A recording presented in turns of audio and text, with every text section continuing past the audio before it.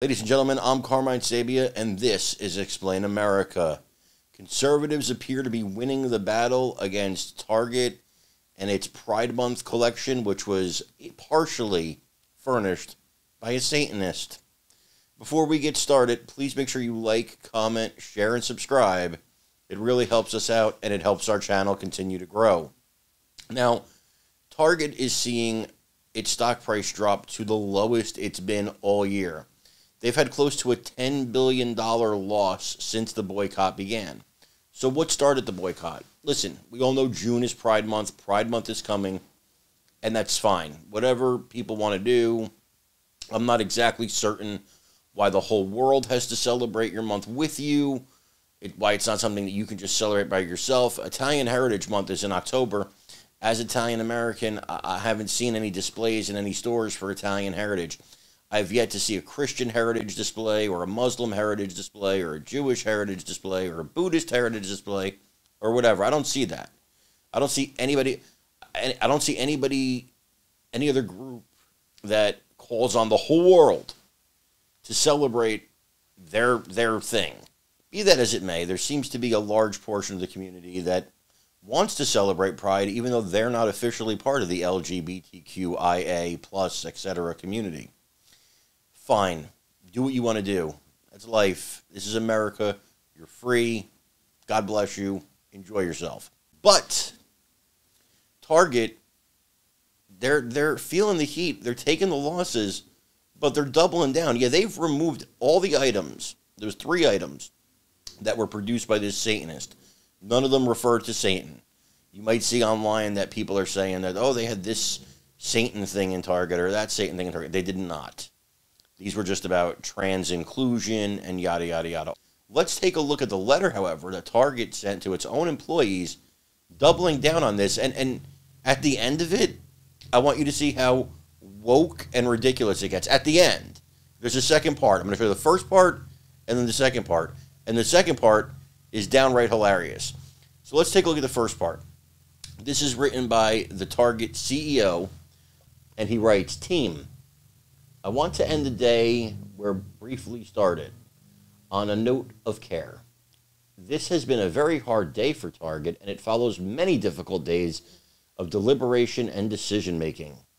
To our team in stores, thank you for steadfastly representing our values. No one is better at working through uncomfortable situations in service to an inclusive guest experience. What you've seen in recent days went well beyond discomfort, and it has been gut-wrenching to see what you've confronted in our aisles." Well, I'm going to stop this right here. Clearly, if you're confronting a lot of angry customers in your aisles, I would say that your service has been anything but inclusive. Clearly, you're disturbing your customer base. I digress and get back to the letter. To our team in the service centers, thank you for your patience and professionalism through high volumes of angry, abusive, and threatening calls.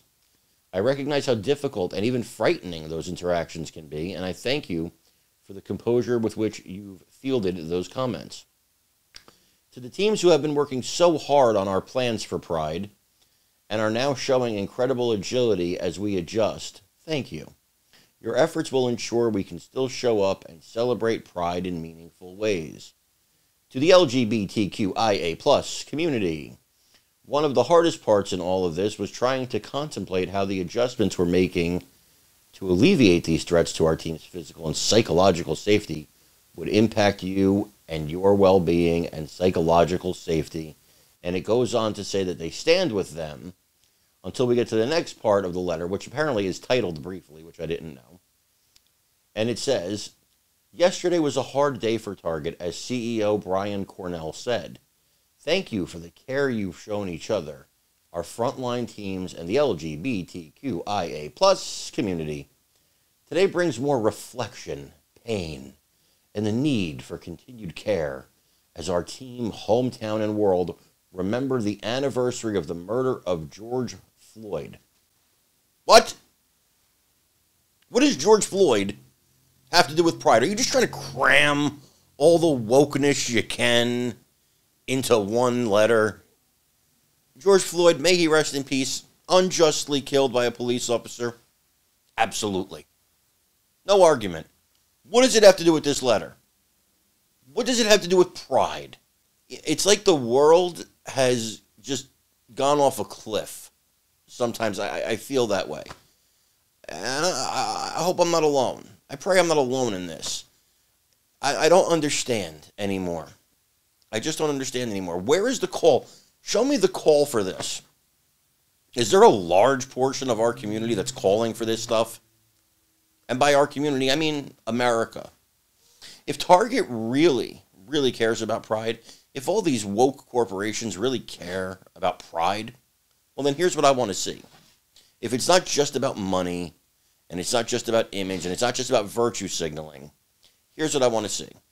Target, other companies, you're in some Middle Eastern countries. And I notice that you don't do any pride-related things there. Why?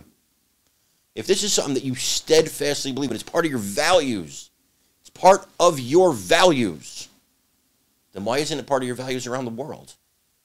Are you cowards? Do you just want to push this stuff on the West? We're the ones that have to deal with your values, but the rest of the world, you don't have any values? Explain to me how that works. I don't understand, because my values are always my values. No matter where I am, no matter who I'm talking to, my values are my values. But your values, well, they seem to differentiate depending on where you are and who you're trying to take money from. And are those really values at all? Interesting. I want to thank everybody for joining us here today. Again, I'm Carmine Sabia. This is Explain America. I really want to read your comments on this, guys. So please remember to like, comment, share, and subscribe. We love you guys. God bless you. Take care, everybody.